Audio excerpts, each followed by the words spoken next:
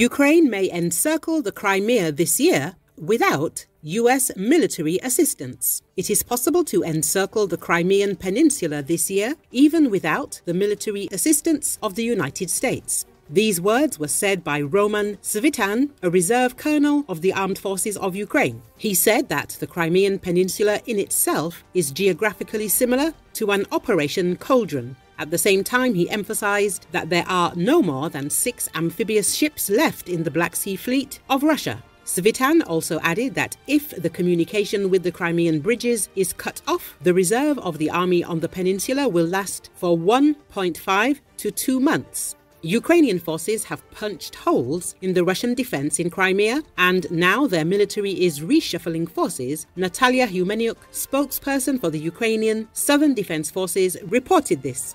Their maneuvers are aimed more at redistributing the air defense system because we've punched holes in it, she said.